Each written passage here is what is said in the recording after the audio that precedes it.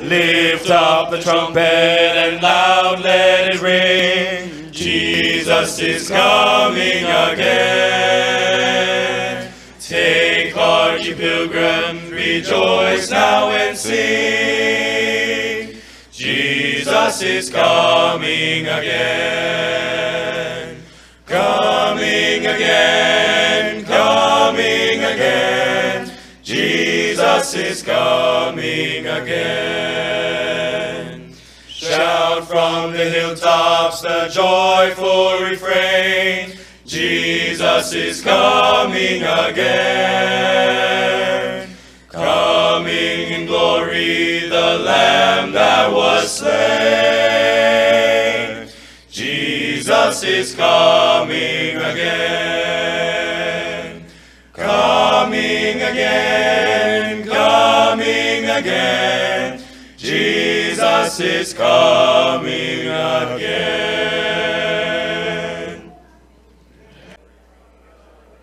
I will be inviting Pastor Douglas to join me here on the platform.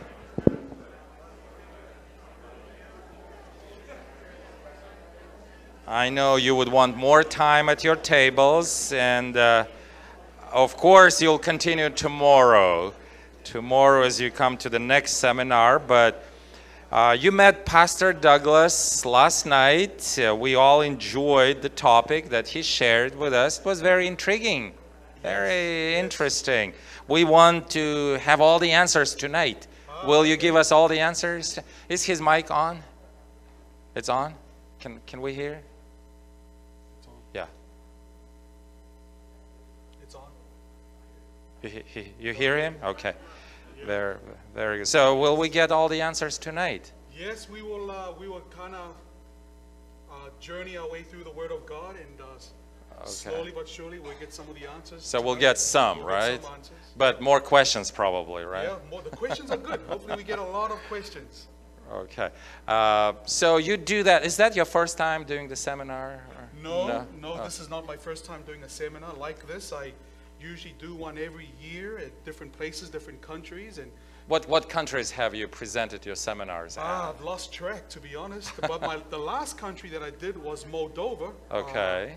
I know about Moldova. Yes, Moldova. They have good food there. They have very good food. They have very good food, yes. Wonderful. I really enjoyed the food in Moldova. I enjoyed the culture. Yes. And Mama Liga. Mama Ligas, Yeah. and the grape juice. That was very nice. And the honey. Honey, Moldova their has honey some is... of the best honey in the world. Wow. So you traveled many countries. Yes. Where did you find the best people The best people... in Ooltewah? I gotta be correct, right here in Ooltewah, Tennessee. You're married, right? Yes, I am married. I'm happily married to one wife. Oh, good. And so I just want to make that very clear. Is she supporting you in your ministry? Yes, she does. She supports me. What's her every night. name? Her name is Meliana. Meliana. And so she's actually here right now. She is here. Yeah, she's on my right-hand side. Let's give her a round. Meliana, could we have you stand for... Stand. Wonderful. And, Good to have you here. Yes. She'll be preaching tonight? No, she'll be singing tonight. Singing. Yeah. So she does the singing, I do the speaking. And Perfect. So we kind of keep to our own department. Does she sing for you at home? Yeah, sometimes. Yeah, it depends. I got to keep her happy. Happy wife, happy life. Wonderful. And I know Pastor Douglas has good answers to biblical questions, also spiritual questions. So you can use the cards, those white cards, right, on the table. And you can write your questions down and leave them with the table leader. And then tomorrow, you'll take a few minutes, right, to answer some of those questions that we'll receive from everyone here. And sure, we're looking forward to your presentation and, of course, to your wife singing. Yes. So thank you for coming to Ooltewah here. Okay, well, now we have... we are here to see how God's prophecies and God's word is very real and very practical. And you know, I told you last night that my last name is Kulakov, which sounds to you what language? Russian. And I grew up reading my Bible in Russian language. You don't find any Russian Bibles on the table, but I know how my parents treasured the Word of God, because it was illegal to keep Christian literature in your home, especially Bibles. So you may end up in jail if they find any Christian literature. If you share a Bible with someone during those communist times, the times of atheism, you may end up in jail also. But Christians were still eager and passionate to share the Word of God with someone else. And they would use typewriters, and they would type God's Word, the Bibles, and just spiritual literature. And they were so excited. They were not afraid. That's the main thing. They were not afraid. Look at Psalm 31, verse 20. Psalm 31, verse 20. It says, you hide them. I don't know the page in your Bible, but Psalm 31, verse 20. You hide them in the secret place of your presence from the conspiracies of man. So God has a hiding place for us when we are with Him. And then the psalmist says, you keep them secretly in a shelter from the strife of tongues. So my father, he spent a number of years in prison because he was sharing God's Word with someone else. Like here we have that freedom to open our Bibles. We have a bunch of Bibles on the table. But when he was young, he was arrested by KGB officers and sent to prison, spent 5 years in prison just because he was sharing God's Word with someone else. But then after he was released, and he still believed that God will shelter him and will guide him and will bless him. So he was sent to an eternal exile in Central Asia. And while there, he met a young lady who believed in God and was very excited about the Bible. And they met one another. On the third time they met each other, they got married. And they lived happily 56 years until he passed 10 years from cancer. But I'll tell you that when they had 2 kids, they moved to Central Asia, and then they had 2 more kids, and then he was not allowed to be an official pastor at that time, because you could not be a pastor. That was not according to the communist regime. They would not allow that. So he had to do that sort of unofficially, underground, secretly in Almaty city. And Almaty is the capital of Kazakhstan. How many of you know about Kazakhstan? You know, besides Borat, you know, something like good about Kazakhstan. It's a beautiful country. So he is there having 4 kids. His wife gets pregnant again and expecting the 5th child. And when she was already a few months into her pregnancy, the KGB officer comes and leaves an official note. Actually, he left that note with my mom while my dad was away. And in that note, there was an official notice that my dad had to leave town in 24 hours because of his mission work, because of what he was doing, preaching the gospel and sharing the gospel, that he would be arrested. So they are very disappointed with his mission work. And the church was thriving. The church was growing. So they had a few hours just to pack their suitcases and to get 4 of their kids and the 5th in the mother's womb and to go and run somewhere. And that's one of the verses that my dad said they were reading and finding comfort. Psalm 31, verse 20. You hide them in the secret place of your presence from the conspiracy of man.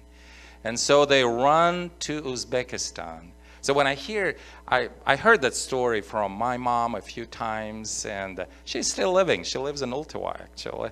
She's 86, and so she would, even though her memory is certainly very weak with dementia that she has, she still remembers many wonderful things of how God would hide them and shelter them under his wings and would keep them safe. And they ran away to Kokand, a city in Uzbekistan, not knowing anyone. There were no Christians there at that time, and so that was a place to hide from the persecution from the authorities. And while being there, his wife, expecting the 5th child, could not even see a doctor because they did not have a house to live. And not having a house to live, they couldn't register her address. And without proper registration, you could not see a doctor. And she was very concerned. She was about to give birth. And so she met her husband in the city park that one day. And they sat together and cried and prayed and opened God's word again and read that verse that God will still give that hiding place. God has a shelter for them. Under his wings, everything will be fine. And a few days after that, that lady was taken to the hospital, and she gave birth to her 5th child, who they named Peter Kulakov. So that's how I came into this world, from the parents who believed that God gives shelter to those who trust him. God is their pavilion, and under his wings, even being persecuted, even running away, even not having a place to live, they can still trust the Lord, and the Lord will bless. And my mom believed in having lots of children, because she was saying that's how we will have more Christians in this world. And she always wanted to have more boys, because she was saying if you have sons, they will be pastors for the Lord. And so I was the 3rd boy in the family, and by my mother's prayer, all 3 are pastors in the Seventh-day Adventist Church. And we know God blesses his missionaries, and if we trust him, he'll have that hiding place for us anywhere we go. So as you study these prophecies, I want you to know that's not something about the past and not something just about the future. It's about our daily life with the Lord. It's good to see you back here this evening, and I'm going to be using the Bible that you have provided for you on your tables. I'm going to be using that same Bible, so that way you could follow with me as we study tonight's vital and important subject. But before we begin, let's bow heads for a word of prayer, shall we? Eternal loving Father, we thank you once again for this evening. We pray that your Holy Spirit will give us clarity. In Jesus' name we pray, amen. I want to get straight into it tonight, because last night I just simply laid the foundation for tonight's subject. And so if you have your Bibles, I see that you have your Bibles, come with me to the last book of the Bible. Can anybody guess what book that is? The book of Revelation. And if you have a Bible like mine that's on your table, it's page 1183 of the New Testament. So I want you to notice here, Revelation chapter 13, and we're going to pick up where we last left off. Now, I left you with the idea last night, based on the Word of God, that one of the things that is happening today, and that will continue to happen, is that the Bible introduces this idea of a global unification. Now, ladies and gentlemen, I believe with all my heart that Jesus is coming very soon. Do you believe that too? I believe that we are living in the end of times, and the closer we get to the second coming of Jesus, I believe that the clarity of God's word needs to be more clearer and concise. The closer we get to the second coming of Jesus, dearly beloved, I believe now is no time to be vague. We need to be definite in where we stand in terms of our relationship with God. And that's the reason why night after night we're going to be digging into the Word of God, so that by the end of tonight's series and every night series, there will be no uncertainty in the life of every person that's here tonight, but that we can walk away night after night with some sense of assurance and certainty on where we stand in our relationship to God's Word. Can you say amen? And so I want us to go back here to the book of Revelation chapter 13. And I want us to notice here verse 3. Remember, we found out last night that according to Bible prophecy, a beast represents a kingdom, a power, a political kingdom, according to the book of Daniel chapter 7. That's what the Bible says. Now I want you to notice what it says here in verse 3 of Revelation chapter 13. And it reads concerning this beast, and I'm going to expose to you who this beast power is. You see, ladies and gentlemen, it's vital that you come night after night, because not every subject, I'm just laying the blocks, and each block prepares the way for another block. Okay, and by the end of tonight's series, we have built a nice house. Can you say amen? And so that's the reason why it's vital that you come night after night, because the one night that you miss could be the night that has the answers to the questions that's plaguing your minds. And so each subject, night after night, builds off the other. So last night, I just simply built the foundation. And I want to build on that foundation, on that premises that I built for you last night. And so last night, we found out that this beast power is a kingdom, a political kingdom. And every Protestant commentary will tell you that this beast power is none other than the Antichrist power itself. And I'm going to expose to you who this Antichrist power is. Has been, is, and continues to be. Then notice what it says here in verse 3 of Revelation 13. It reads, "And I saw one of his heads as it were has been mortally wounded, and the deadly wound was healed, and all the world marveled and followed this beast power."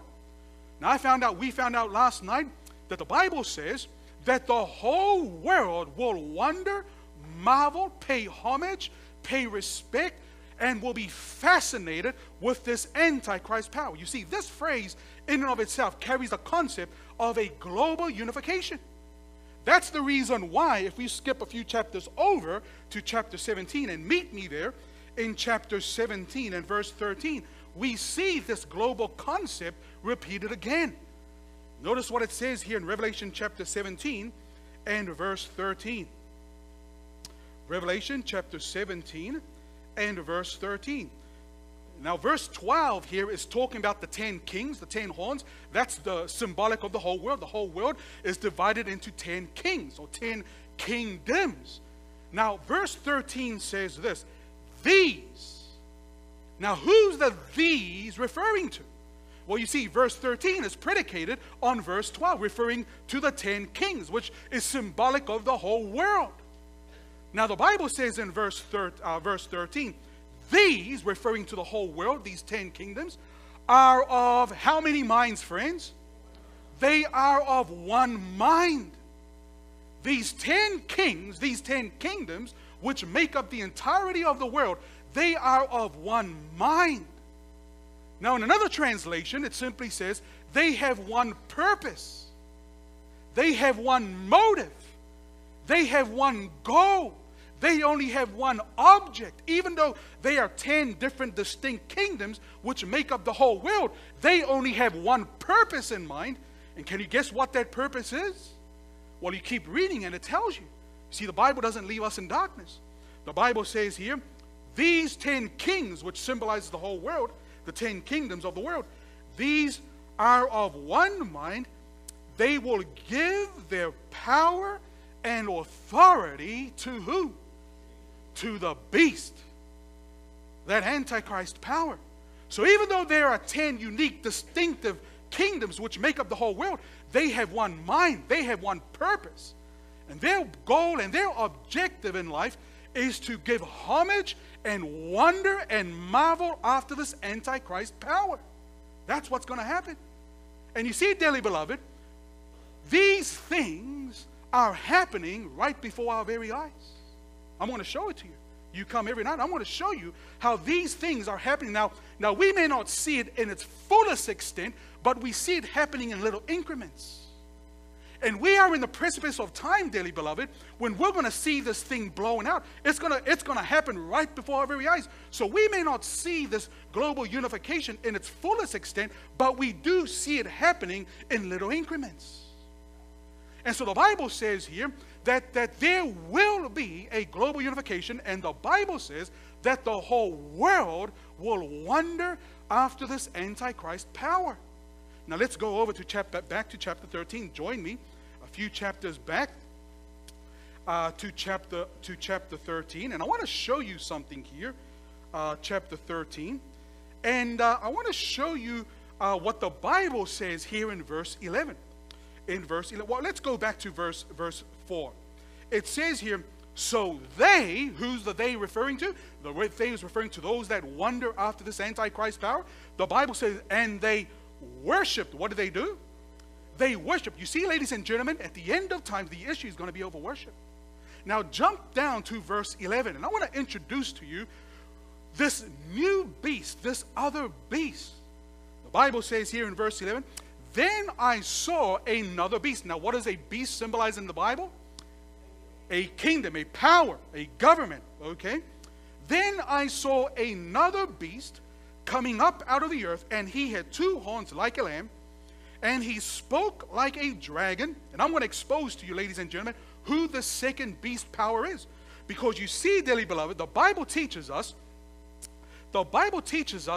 that the second beast and the first beast actually work hand in hand. They work together, hand in hand, side by side. As a matter of fact, you're going to notice that the second beast power is the beast power that does the biddings of the first beast, the Antichrist. Now I'm leading somewhere, so just follow with me. I'm leading you somewhere. Then the Bible says in verse 12, and he, referring to the second beast, he exercised all of the authority of which beast? The first beast in his presence, and he causes the earth and those that dwell in it to worship whom, friends? This Antichrist power. So this second beast power, it's going to cause the whole world. And do you think that this second beast power is going to ask you? Do you think that this second beast power is going to ask for your permission to worship the first beast? The Bible makes it very clear that this second beast power will compel, will force the whole world to worship the first beast. And when you compel and force someone to worship the first beast, where's your freedom? So you see, dearly beloved, we see these things happening right before our very eyes, and I'm going to show you. Now, we may not see it in its fullest extent, but we see it happening in little increments. Then the Bible says here, in verse 13, Revelation chapter 13, he performs great signs so that he even makes fire come down from heaven and on the earth and in the sight of men. And he what? He deceives. I told you last night that the Satan, he uses three things. He uses deception. What else does he use? He uses force, and he uses hatred to gather his people together. He performs great signs so that he even makes fire come down from heaven, and he deceives those that dwell on the earth by those signs which he was granted to do in the sight of the beast, telling those who dwell on the earth to make an image to the beast. And I'm going to talk about that image to the beast, who was wounded by the sword and lived. Then verse 15, he was granted power to give breath to the image of the beast, and the image of the beast should both speak and cause as many as would not worship the image of the beast to be what? To be killed. You see, dear friends, this is serious business. In other words, this second beast power will use any means necessary, even a death decree, any means necessary to bring the whole world to worship the first beast, even if it means passing a death decree. This is serious business, yes or no? It's absolutely serious business. Then the Bible says here, notice what it says. Verse 16, he causes. Another word for that word causes, he compels. He's not going to ask your permission. This beast power, he's going to take it from you. He causes all, both small and great, rich and poor, free and slave, to receive the mark on their right hand and on their foreheads. Now, you may be sitting there tonight, you're probably wondering, well, Pastor, I'm a man of means. I'm a person of means. This is not going to happen to me. You know, the Bible says rich and poor.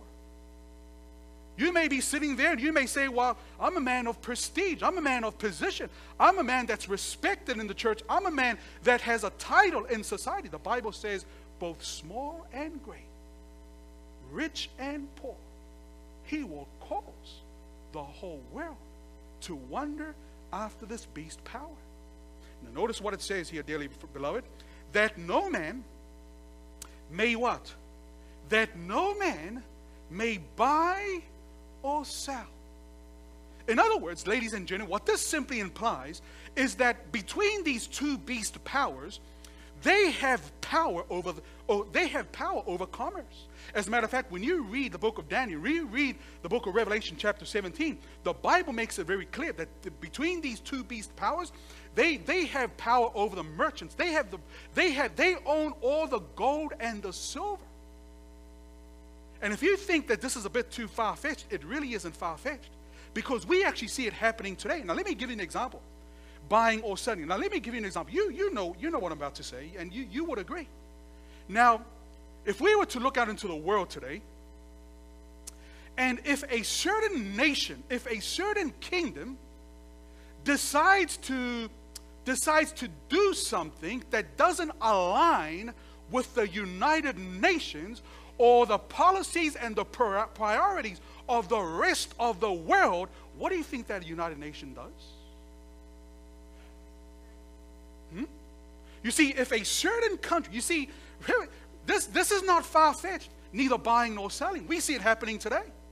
You see, when a certain country decides to go off tangent and doesn't align with the policies and the priorities of the world, guess what they do to that country? They place economic sanctions on that particular country. Do you know what that means? That means that that country cannot buy or sell with the rest of the world until they recant and come back in alignment with the whole world. So you see, dear friends, this is not pie in the sky stuff. This is real. And the day is coming, dearly beloved, the day is coming in that what we see on an international level, according to the Bible, will then be seen on an individual level. No man can buy or sell. So you see, dear friends, the question that we need to ask is that if the whole world wanders after the beast, the Bible actually talks of a special group of people who are successful in refusing to bow down to this image power. The Bible actually talks. You see, the majority of the world wander after the beast power, but the Bible actually talks about a small group of people who refuse to wander after this beast. And notice how the Bible describes this group of people. Now jump over just one chapter to chapter 14. Revelation chapter 14. And I want to show you something. See, the question that begs to be asked is, you know, with all of this global unification and with all of this death decrees and wandering after this beast power and not being able to buy and sell, I mean, how can I be successful? How can I be successful in refusing to follow after the majority of the world? How? I remember one time I was presenting these same meetings, same presentations as one particular place. I lost count places I've been to preach. And one guy came up to me and he said, Pastor, I know what I'm going to do.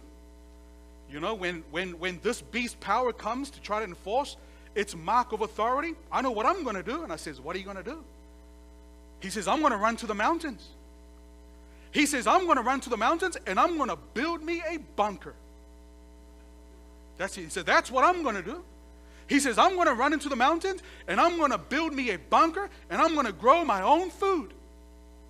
And he says, I'm going to grow so much food and I'm going to store up as much water as I can that'll last me for all of eternity. And then he says, but more than that, I'm going to gather up all my guns and my ammunition. Now, I've just given away, this guy's from the South.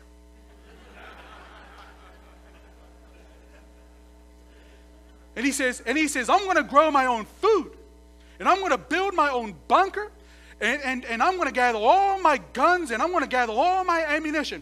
And when they come to try to enforce the mark of the beast, I'm just going to blast my way to freedom. That's what he said. He said, I'm just going to blast my way to freedom. And that's that.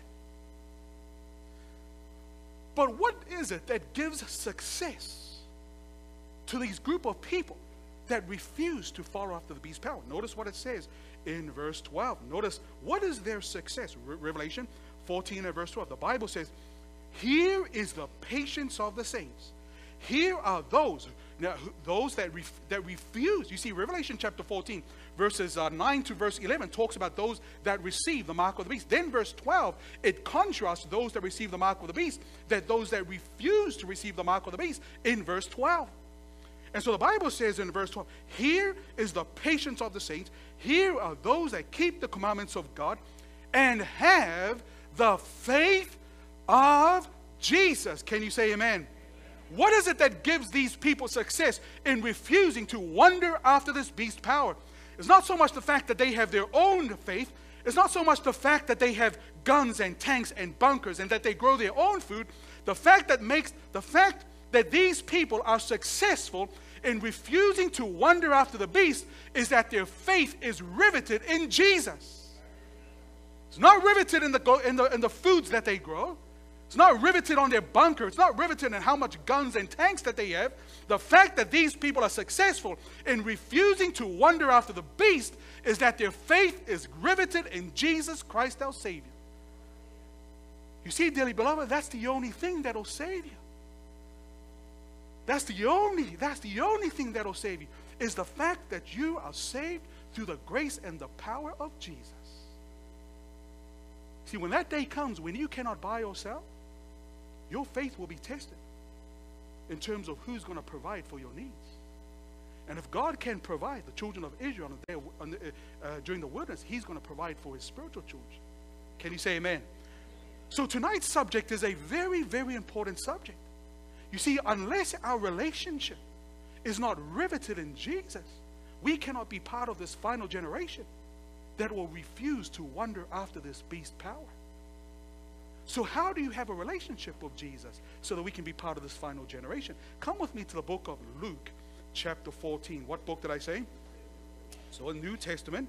I want you to, now dear friends, tonight's subject is so important. It's so vital. I wish there were other ways I could show you just to impress upon your mind the importance of tonight's subject. And because tonight's subject is so important, I'm gonna present it in the most simplest and in the most practical way I can. Is that okay? I mean, that's how important it is. Revelation chapter 14, and notice what the Bible says here. How do we have this relationship? Revelation 14, page 1010. Luke 1010. That's in the New Testament. Luke chapter 14, and beginning with verse 25. Notice what the Bible says in Luke chapter 14 and verse 25. And it reads here, and if you have a Bible like mine, which is on your table, it's actually written in red. And if it's written in red, who's speaking here? It's Jesus. Okay, these are the words of Jesus Himself. And notice what it says here in verse 25 of Luke. It says, now a great multitude went with Him, and He turned and said to them, if any man comes to me and does not hate his father and his wife and his mother and his wife and his children, brothers and sisters, yes, and his own life, also he cannot be my disciple. And whoever does not bear his cross and come after me, he cannot be my disciple. You notice here, dearly beloved, in order to have a relationship with Jesus, Jesus actually outlines the steps of those that have the faith of Jesus right here in Luke chapter 14. Now here the Bible says that Jesus is walking and there's a great multitude following after Him, and He said such strange, strong, and startling words. He turns to the audience and He says, now if you hate not your father and mother more than you cannot be my disciple. Now notice what Jesus says, His very first word that comes forth from His mouth. Verse 26.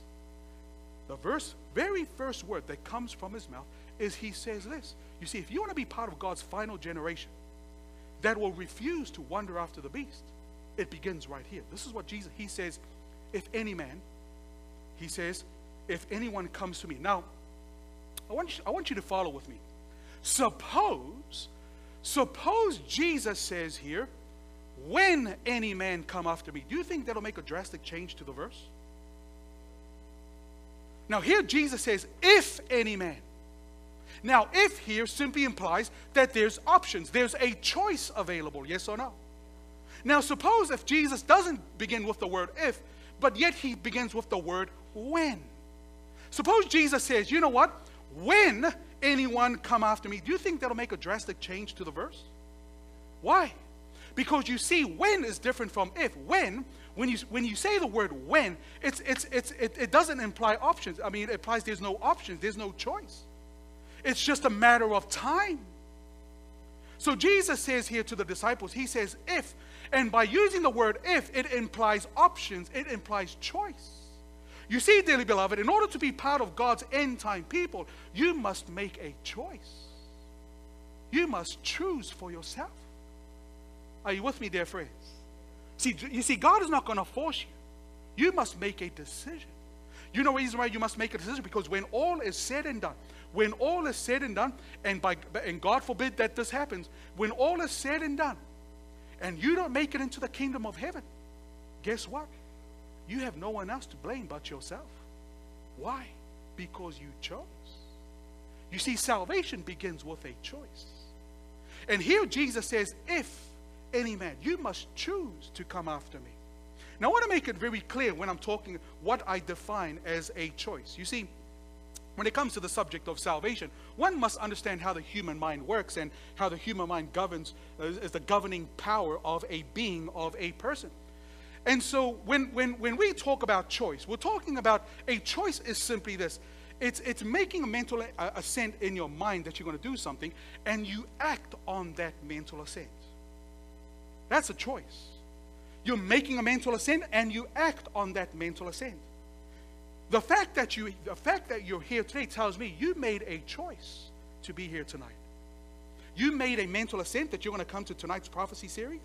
And guess what? You didn't just end there. You went a little bit further. You acted on that mental assent. You walked out the door. You got in the car. You put that key in the ignition. You put your foot to the pedal. And you drove here. You acted on that mental assent.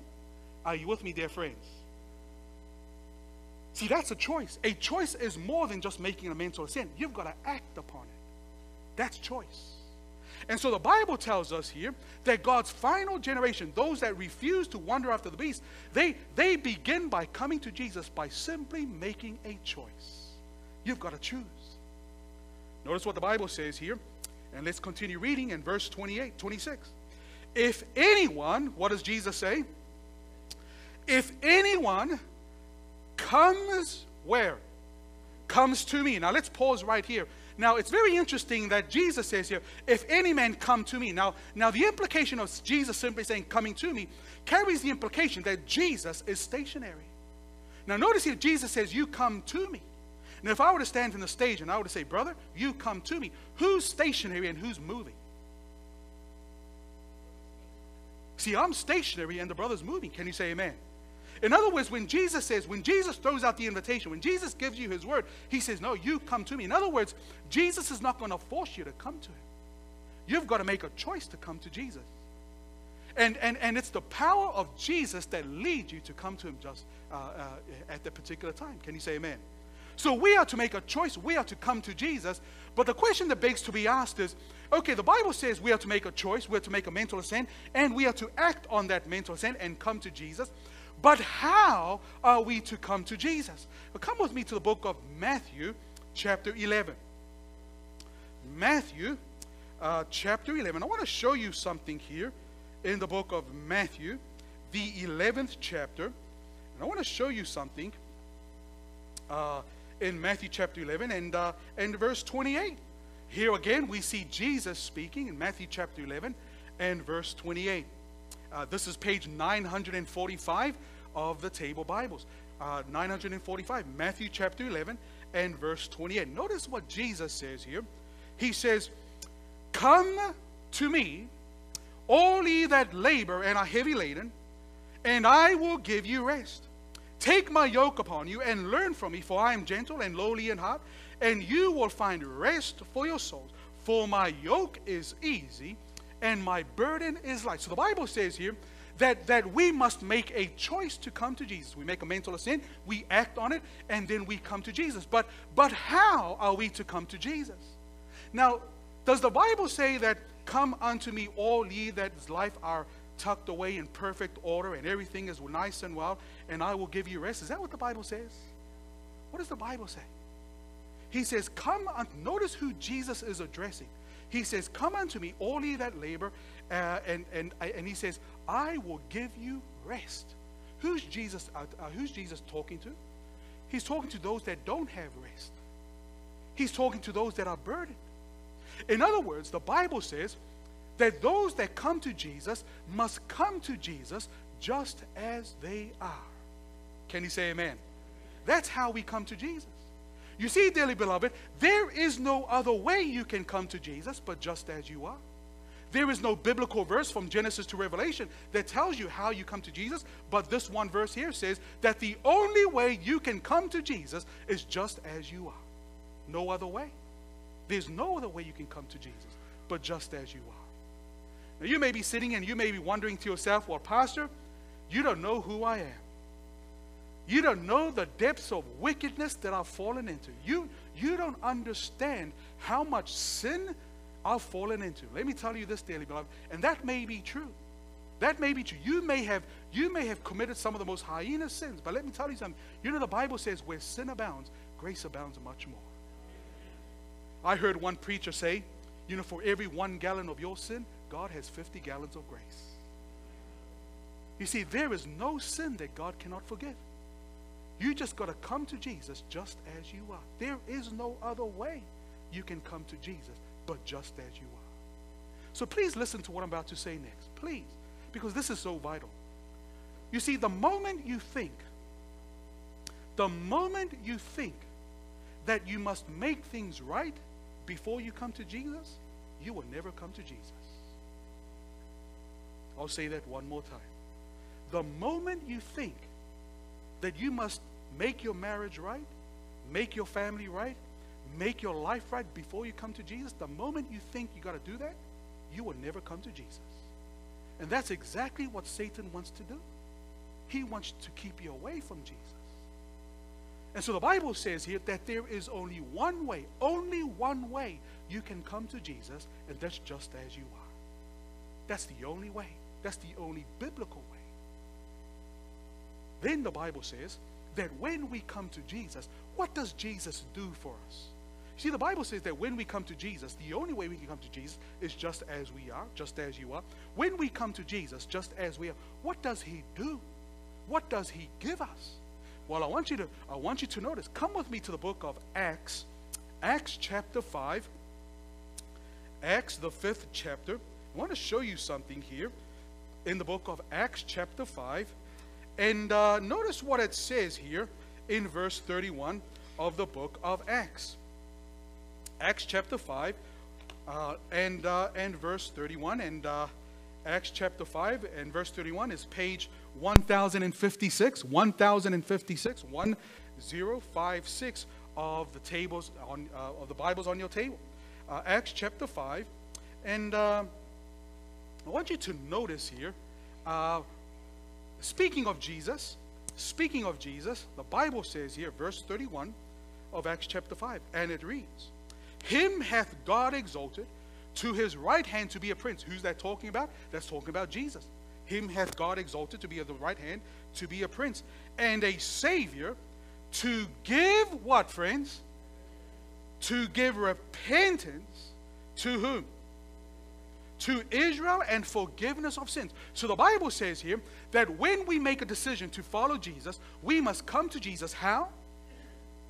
Just as we are. There is no other way you can come to Jesus but just as you are. And so the Bible says that when you come to Jesus just as you are, you see, God is in the business of giving you gifts. And then the Bible says that when you come to Jesus just as you are, he gives you a gift. What gift does he give you? The Bible says he gives you the gift of repentance. You see, repentance is simply a hatred for sin. You see, that's the reason why we've got to come to Jesus just as we are, because in and of yourself, we don't have power to turn away from sin. That's a gift that's given to you. We don't have the power to hate sin. That's something that's bestowed upon you under the condition that you come to Jesus just as you are. In other words, the Bible simply teaches us that you have no power in you to save you.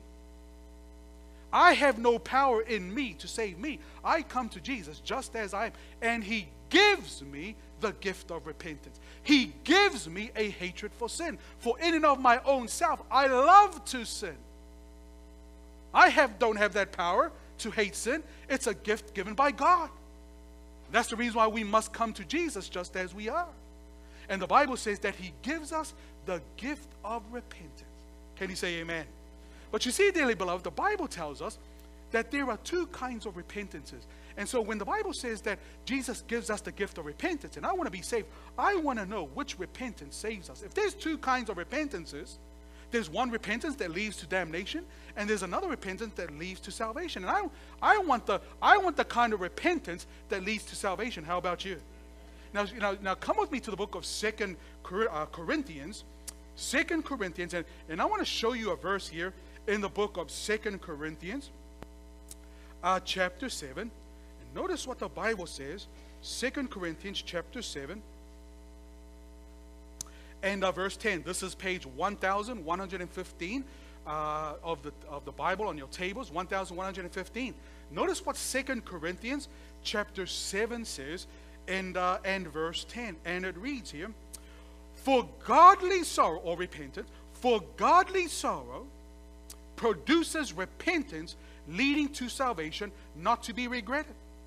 But the sorrow of the world produces what, friends?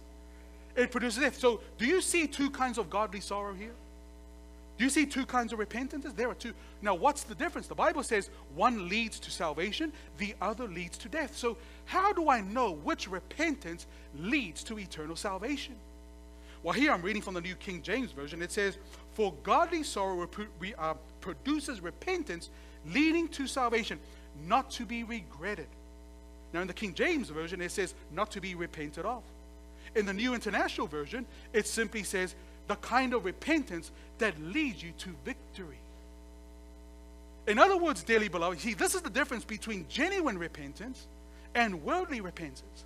You see, genuine repentance does not lead you to repeat the same sin. Genuine repentance leads you away from sin into victory. That's the repentance that saves. Are you with me, dear friends? That was a weak amen, so let me come at you another way. Let me try to explain another way. In other words, what the Bible is simply saying here, look, if you repent from lying, but you keep lying, that ain't repentance. Because genuine repentance leads you away from sin, not to sin. If you repent from committing adultery, but yet you still commit adultery, that's not repentance. Because genuine repentance will lead you away from repeating that same sin. If you repent from gambling, and yet you still gamble, that's not repentance. That's why the King James Version says repentance that doesn't need to be repented of. So when God gives you the gift of repentance, He transforms in you the gospel of Jesus so that you don't fall back into the same sin. That's the reason why the Bible says Jesus didn't come to save us in our sins. He came to save us from our sins. Can you say amen? So the Bible says that we are to make a choice. We must make a mental assent to come to Jesus. And when we come to Jesus, we've got to come to Jesus just as we are. There is no other way we can come to Jesus but just as we are. And when we come to Jesus just as we are, the Bible says He gives us a gift. What gift does He give us? He gives us repentance, the kind of repentance that doesn't lead to be repented of. But notice what the Bible continues to say in the book of 1 John. Come with me to 1 John chapter 1 and verse 9. 1 John chapter 1, and this is page 1168. 1 John chapter 1 and verse 9. What else does this group of people, those that have the faith of Jesus, what is it that makes them successful? It's the fact that their salvation is riveted in Jesus. They've made a choice. They come to Jesus just as they are. They don't run to the Antichrist power. They come to Jesus. Jesus bestows upon them the gift of repentance. And then in verse 9 here, it says here, if we confess our sins, He is, what, friends? He is faithful and just to what? You see, when we come to Jesus, genuine repentance is always linked to confession. Now, I had one person come up to me and they say, well, Pastor, you know, if God knows everything, and He does, yes or no? If God knows everything, and if God is everywhere, and He sees you in every part of your life, why do I need to confess if God knows everything? You heard that question before? I mean, why is there a need for confession if He saw me? If He knows that what I did was wrong? Well, you see, dearly beloved, the Bible teaches us that confession is not informing God. That's not confession. You see, God knows everything. He saw what you did. See, confession is more than just informing God. Confession is admitting and taking responsibility for what you did. That's confession. In other words, you have no one else to blame but yourself. If you lied, you say, Lord, I'm a liar. And I'm not blaming my genes. I'm not blaming the way I grew up. I'm not blaming the way I was educated. I'm not blaming my society. I'm not blaming. At the end of the day, Lord, I lied and I'm a liar, and please forgive me. You see, confession is admitting and taking responsibility for what you did. Can you say amen? It's not informing God. And so the Bible tells us here that when we go through this process, we can be part of that faithful, successful people who refuse to wander after this beast power. So what happens next? Let's say that you've come to Jesus just as you are. He gives you the gift of repentance, genuine repentance. You genuinely confess your sins. What happens next? How do I know that God has forgiven me? How do I know? Well, I'll tell you what God won't do. God will not send you an email and say, I'm God, I've heard your prayers. God is not going to send you a text message. God is not going to give you a phone call and says, look, I've heard your prayers, I've seen you repent, that God won't do that. So how do I know? You see, that's where that's right. That's the reason I want to introduce another concept in this process of salvation. It's called faith. Faith. How do I know? By faith. Can you say amen? That's how I know. By faith. Faith in what? Faith in the Word of God. Faith in the Word of God and His promise. You see, if you have been faithful in following the biblical steps of salvation, it does not matter how you feel. By faith, in John chapter 15 and verse 3, by faith, the Bible says, through the Word, ye have been made clean. Can you say amen? By the Word, ye have been made clean. You see, that's how we know by faith. You see, ladies and gentlemen, we must remember that the Bible teaches us that our faith is not predicated on our emotions. Our faith is not predicated on how we feel. Our faith, the Bible teaches us, is founded on the Word of God. See, now whether we like it or not, we are emotional beings. That's just the way we are. But we cannot trust our emotions. We cannot trust. Our faith should not be founded on our emotions. Our faith should be founded on the Word of God. And when you have gone through these steps, these biblical steps of being saved, the Bible says it does not matter how you feel, you have been forgiven. You may not feel it, but you're forgiven. Can you say amen? That's faith. Now, some of you may be wondering, some people have often said, well, I've got to see to believe. I've got to see to have faith. Now, dearly beloved, I often like to challenge that concept because that's really not true. You see, the Bible teaches us unto every man has been given a measure of faith. That's what the Bible says. And whether we realize it or not, dearly beloved, whether we realize it or not, we are all creatures of faith. And the reason why we are all creatures of faith, do you know the reason why we're all creatures of faith? Because we are all creatures of limitations. You do not know what the next minute holds. You do not even know what the next hour holds. We have our limitations as human beings. And because of our limitations, we actually practice faith, whether we realize it or not. I mean, how do you know you're going to make it home safely? How do you know? You see, we exercise faith every night. You're going to exercise faith when you go. How do you know you're not going to be hit by a car tonight? How do you know? You see, we don't even know what the next minute holds. But yet we move ahead because of faith. Can you say amen? So you see, dearly beloved, we are creatures of faith. And the reason why we are creatures of faith, because we are creatures of limitations. We don't know what the next minute holds, but yet we go about doing our everyday duty because by faith we know. I mean, how do you know? How many of you were here? Now, there may be some. How many of you, just by the raising, how many of you actually saw this building being built? So how do you know it's not going to crumble? I mean, if you didn't see this building being built, how do you know it's not going to collapse? You see, you exercise. You see, the moment you walked in, you didn't walk in like, oh, I think this building's going to collapse. No, you walked in by faith, my friends. That's what you did. You sat on that seat by faith. Can you say amen? So we practice faith every day because we are creatures of limitations. See, the problem is we need to redirect our faith from the seat to Jesus. That's what we need to do. We need the same faith we have in that seat, the same faith that we know we're going to make it home safely tonight. We need to channel that same faith into the Word of God. And if the God's Word says, ye have been forgiven, ye have been forgiven. What do you say? So now come with me as I come to a close here. Let's go back to the book of Luke, and I'm going to close off on this point. Luke chapter 14. Let's go back to Luke chapter 14. And I want you to notice here, Luke chapter 14 and verse 27. Notice what it says here, Luke chapter 14 and verse 27. And it reads, and whosoever, now let's read verse 26. If anyone comes to me, now notice here, I just established the premises. I said, you know, Jesus says, you must come to me. In other words, Jesus is stationary and the sinner is moving by his grace and his power. But does he end there? Notice, no, he doesn't end there. Notice what he says. If anyone comes to me and does not hate his father and his mother and wife and children, brothers and sisters, yes, and his own life also, he cannot be my disciple. Now, verse 27. Focus on verse 27.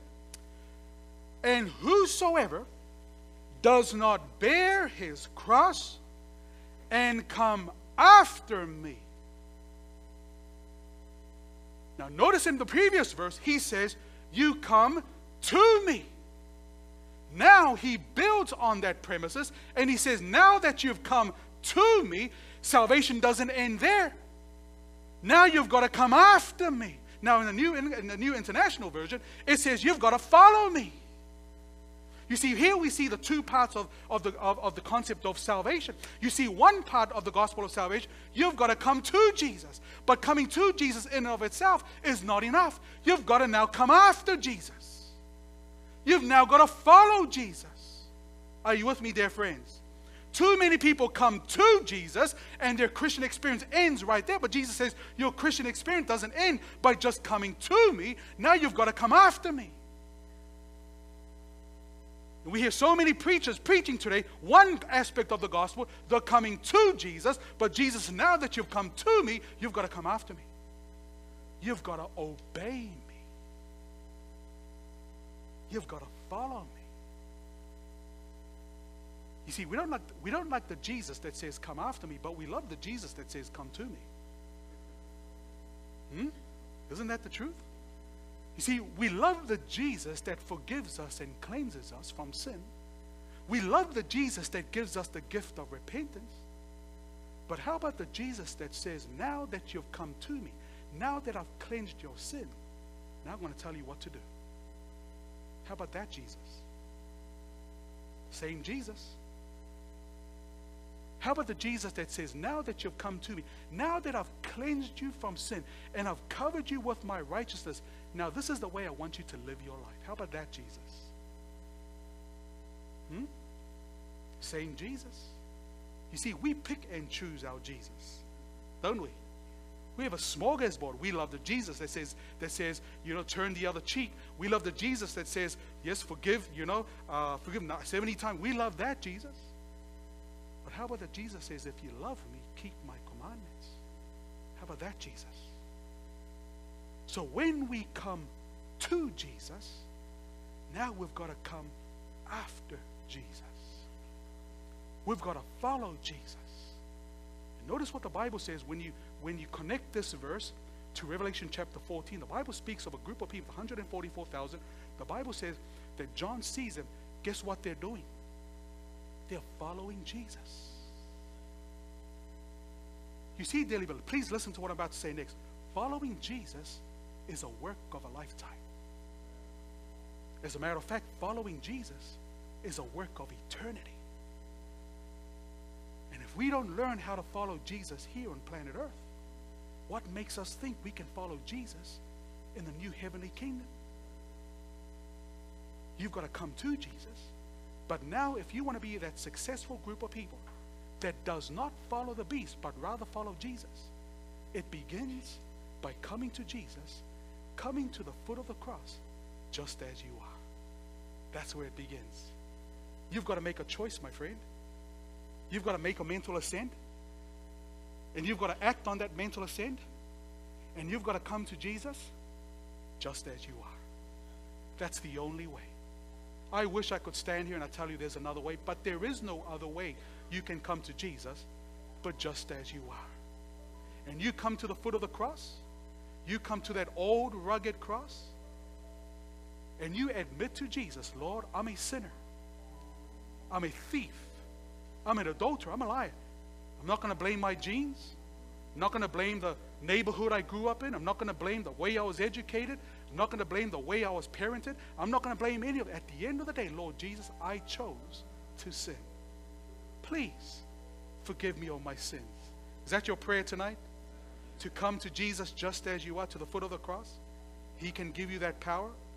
And then when you come to Jesus, He empowers you to follow after Him. Same Jesus. Same Jesus. Praise God, we can come to that rugged cross just as we are. Let's bow our heads for a word of prayer. Father, we thank you for your saving power. We come to you this evening, tonight, just as we are. There is nothing that qualifies us to hear our prayers but our simple need of you.